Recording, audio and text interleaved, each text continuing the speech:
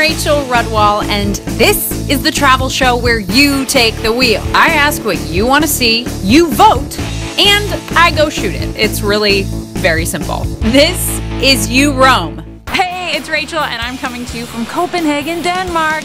I asked, and you voted, and the thing that you most want to see here is bikes, because y'all are some athletic people, okay? So there are tons of good ways to get around Copenhagen. You can take the metro, you can take the bus, you can walk. The best way to get around Copenhagen, though, is to ride a bike. That's what the locals love to do. That's because there's tons of green space, there are tons of cycle paths, so where 4 out of 10 Danes own cars, right, because like we own a ton, 9 out of 10 own bikes. 9 out of 10 Danes own bikes. So all you gotta do is rent your bike and then ride around and pretend you're a local. You got to put some back into it. And be fit and beautiful like the rest of them. Alright guys, it's your turn. What's the most unique form of transportation you've ever ridden?